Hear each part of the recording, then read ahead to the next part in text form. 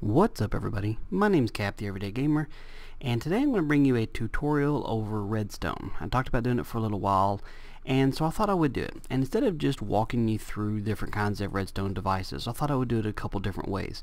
One, to tell you and to demonstrate to you, and two, to allow you to download this world. I created this sort of testing center, if you will, and goes through and explains all the different logic gates, has some information. I put up signs explaining how each piece works, and that way you can actually walk around and see it yourself, because you can only see so much in a video. So for what you don't get in the video, you know, download the world, walk around, try it out. I'll put the download link in the video description. But anyway, this tutorial is going to cover basics and the intermediate level stuff. I'm not going to try and get into too much advanced stuff just because it doesn't apply to everybody. But the basics of Redstone is, it's found in ore form in these blocks right here. You have to have an iron pickaxe or better, so, you know, diamond or something stronger than iron basically to get it. And it'll give you 4 little redstone dust pieces like this. Now, Redstone's powered by any kind of normal power switch device, like a lever, a button, pressure plate. You can put another redstone torch down, and it'll actually turn it on. Now, Redstone itself will only stay powered up to 15 blocks. As you can see, as you get further down here, it turns into this darker maroon color. Well, the darker the color, the less power it actually has. And so when it gets to the end of it, you have to use a repeater to extend it, and it'll go an additional 15 blocks. Now, these repeaters have 4 different settings. Every time you click it, it changes between 1, 2, 3, and 4 clicks. And each one of the little tick marks on there delays it by 0.1, 0.2, 0.3, and 0.4 seconds there. So if you're wanting to like delay your signal for a full second, you'd put 3 of these on there in a row and set 2 of them to the 4th setting for 0.4 seconds, and then put the 3rd one to the 2nd setting for 0.2 seconds. And there you have it. Now, something else of noteworthy that you need to know is that Redstone occupies the space that it's sitting in, not the block it's attached to. So I put this here as just a demonstration here. So this redstone torch right here is actually considered part of this space right here, the empty space, not the block it's attached to. So when you're using that as a building mechanism, I mean, you need to know that when you're actually building so that you don't try and put stuff on top of it. But on the flip side, you can also see how this works out. So I got the redstone there coming down just a little stairwell here, and this one redstone torch is powering that. It's able to conduct the power through this block to what's on top of it here. So that's kind of nice. It allows you to do different kinds of devices and be able to hide things underground.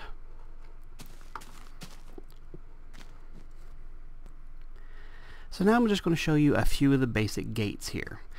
Now, you know, this black path is just a walkway to go between them here. Now, this is your basic input section here. This is your standard input here. It's just got a switch on the other side of a block, redstone going down to a piston here. You flip the switch on, the piston comes on. That's the most basic form of connectivity there. And that's all there is to that. Now, a NOT gate, or what's called as an inverter, is just the opposite there. When the switch is powered on, the device turns off. And the reason why is because you have this torch on the other side, which takes up this space here, activates this here, and goes that way. All major gates in the game are made up of a combination between standard inputs and inverted inputs. And you'll see as we're going through this, that's basically it. These are the 2 main kind of inputs. This is the next major gate that's most used by a lot of people. It's just called an AND gate. And basically what it means is both devices or both inputs have to be on for it to actually do anything. You can flip one switch and it doesn't actually do anything. But you flip both switches and the device actually activates. Turn off just one switch and it goes back. Now, the example a lot of people use for why they would do this is, say, like a security door. Let's say instead of this little lever here, you put a button. So and then that way you have this one switch here and say, okay, so as long as this switch is on, I can push a button and activate the door. But if I turn this switch off, which you could have hidden somewhere, then they could walk up all day long, push this little button, and it wouldn't do anything. So that's how a lot of people do that. And it's basically just, you know, 2 levers here with 2 redstone torches and redstone dust connecting them, and then a redstone torch on the backside acting as an inverter, so that as long as these are on, this one stays off. And that's how that actually functions. And that's just called an AND gate, meaning that both input A and input B have to be on. Now in the world, this blue wool here, I connected these between the different sections you'll see down there, and that means that they're basically opposites of each other, but that they're related. They're built the same way, they just work in opposite manners. As that's an AND gate, this is called a NAND gate, or some people call it a not AND gate. Whereas that one, as long as both devices are off, the device is off. But this one, as long as both inputs are on, the device is off.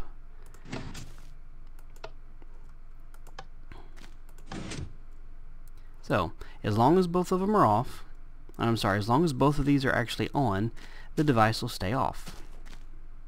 But as soon as you turn one input off, it turns the device on. You'd use it for a similar manner just like with the other one. Like I said, these are just opposites of each other.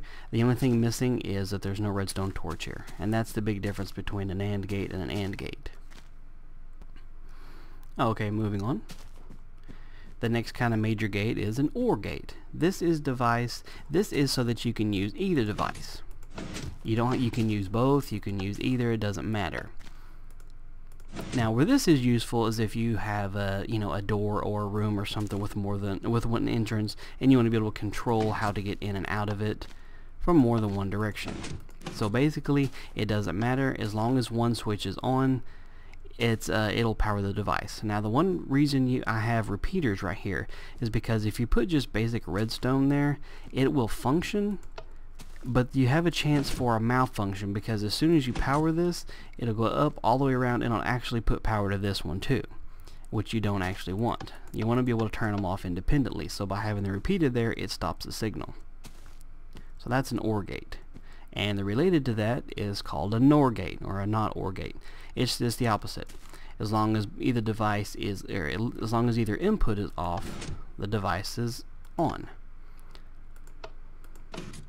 So you can see both inputs are off, but the device is still on. It's the same concept as the other one, except for you got an inverter here.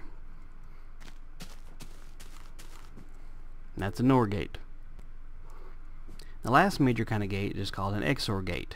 That's just how it's pronounced. It means exclusive OR, I believe that's what it stands for. Yeah, exclusive OR.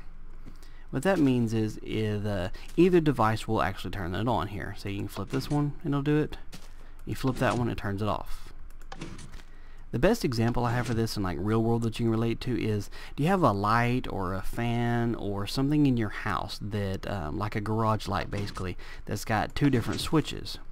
You can flip one, it'll turn the light on. You flip the other light, it'll turn it off, vice versa. And this is just a series of inverters and connectivity here. This is one of those that you'd be better suited to actually download and look at, just so you can see how it actually works. The most common used example I have for this in Minecraft would be, let's say you have a bridge going over some, a chasm or some lava or something that's, you flip a switch to raise so you can cross. Well, you put this kind of switch in there on opposite ends of the bridge, and that way no matter which way you're coming from, you can activate and deactivate the bridge without having to worry about it. And then the opposite is just the XNOR gate. It does the exact same thing except for, just backwards. See? You see the difference? That piston's up, this one's down. And those are the main gates. And now there's a bunch of different kinds of logic gates you can create, and there's some way more advanced than this. So these are just the ones I wanted to show you.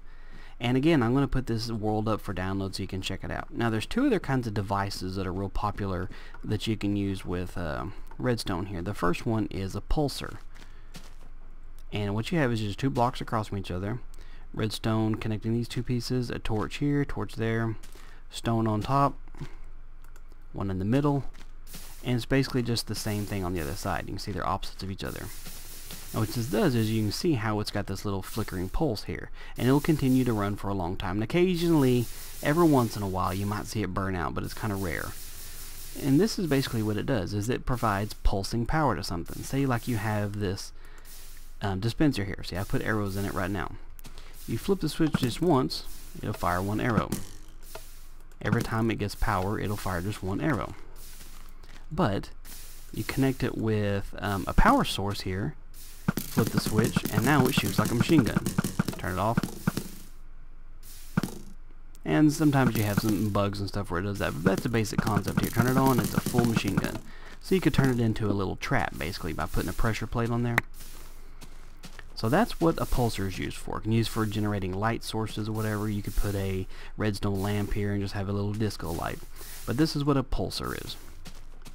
The next major kind of device is called a 5 clock. Now this is something you would make if you're needing to have a like a timer, basically. You can see how it's set up here. It's got 5 blocks and kind of a well, this kind of pattern here. Redstone torches on opposite sides all the way around. And then when you connect it,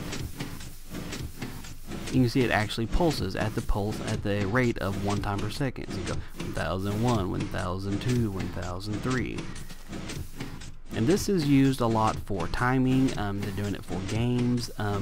If you're using it for an automated kind of system, like a cobblestone dispenser or something, this is what it can actually be used for.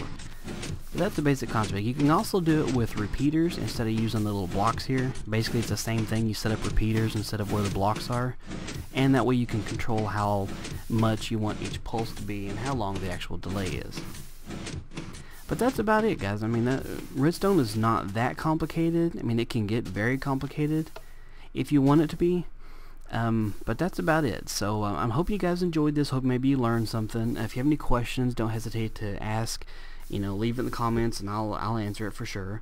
But do download the world, just walk around, check it out, and maybe you'll learn something. Hopefully you'll learn something. And if you have any suggestions or whatever, I'm always up for learning something. I'm not an expert. I'm doing all this by memory. So if I got something wrong, I apologize. But hopefully, like I said, this is at least useful to you guys, so you can see this and kind of give you some examples and some ideas of how to do this. Now all of this redstone stuff, basically you could build all of this underground. So all of your little devices could be hidden, and that's what a lot of people do. Once you get the basics of actually how to wire it, then you can start putting it underground and make it hidden so that you can make your little hidden doors and trap doors and stuff, so that you have to hit a certain button combination for it to open. Meantime, hope you guys enjoyed it. Let me know what you think, and that's about it. So you guys have a good one, and I will talk to you later.